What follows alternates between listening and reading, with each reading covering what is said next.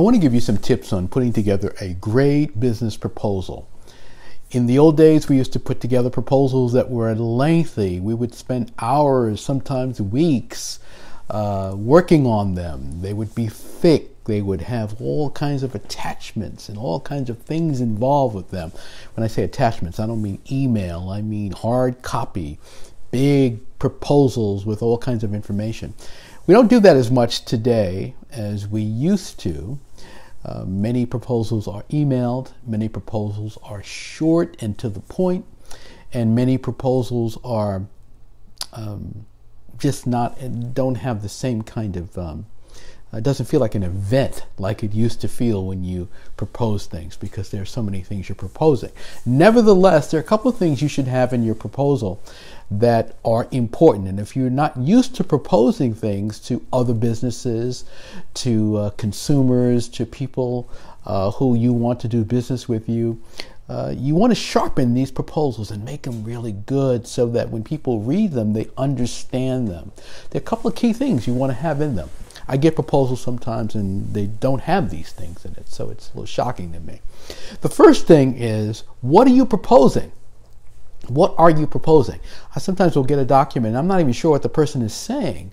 They'll have all kinds of figures and all kinds of information, or they'll be saying all kinds of things about their organization. What are you proposing? A great way to start a proposal is to say, this is a proposal to do XYZ for you. This is a proposal to do XYZ for you. Very clear. What are you proposing? The second thing is, what is the value of the proposal to the person receiving it?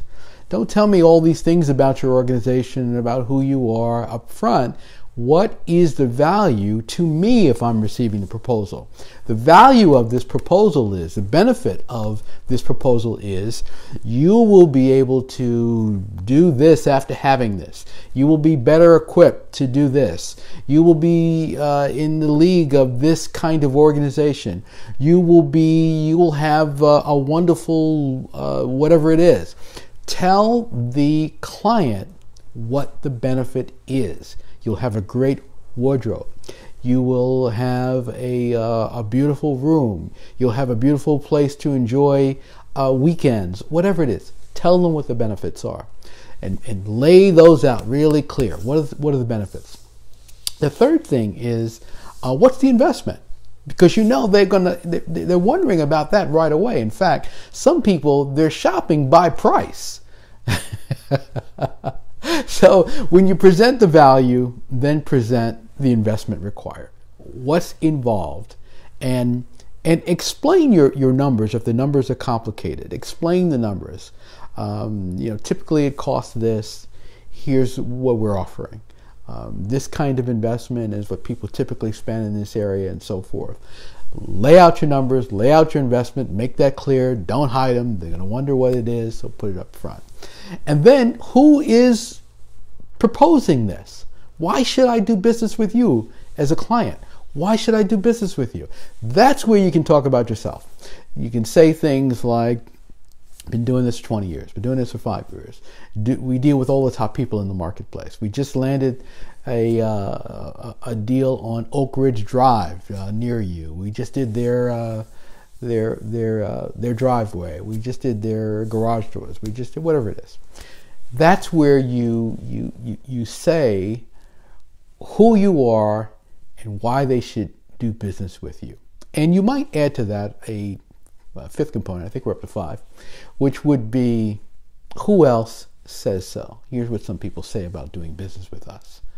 You might even put that before who you are. Testimonials. Why should they do business with you in the context of what other people say about doing business with you? That's a very simple format to do a proposal, and that will be very effective in helping your prospect or client understand what you're proposing, what the value is to them. In fact, I'm going through the steps here.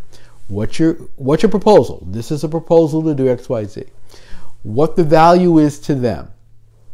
What the investment is required. Who else says that doing business with you is a great idea? And then finally, here's who I am. Here is why you're even talking to me. If you can lay those 5 things out very crisply and clearly, you've got a great proposal. So that's how you do a great proposal. It's not complicated, but it should be crystal clear to your clients. If you like this tip, give me a thumbs up.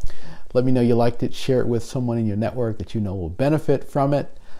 Make sure you subscribe to my channel. You can do that by clicking the icon with my photo. And I will see you next time. I have a lot more coming. See you next time.